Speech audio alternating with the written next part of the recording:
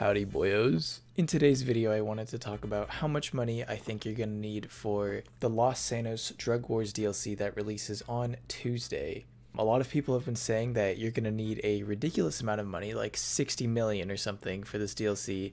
I really don't think that's the case. From the screenshots we've been provided, a lot of activities seem to be taking place in Blaine County on that side of the map, which is typically a little cheaper for all things related. Like, I wouldn't imagine an acid lab being priced higher than a CEO office because it's not like prestige or high-end or anything like that. So getting that business, the upgrades, the vehicles like the Brigade or whatever required vehicles you need to help out with that business's sell mission, new cars, I wouldn't guess more than like 15 to 20 million on release day. After all the vehicles are released, the total might end up being around like 35 to 40 million, but I wouldn't worry about that too much because you guys will have plenty of time to make your money back while the DLC vehicles are being drip fed.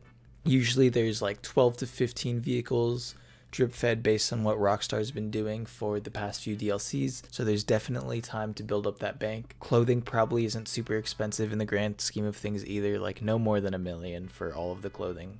That's what I'm estimating the required money amount for getting everything on release day is, 15 to 20 million, and by the end of it 35 to 40 million.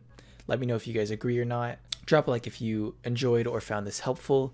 Comment and let me know if you guys are going to buy everything on release day and how much you have saved. Sub if you guys are new because I'll be covering as much as I can from the DLC when it comes out. And I'll catch y'all in the next one. Peace.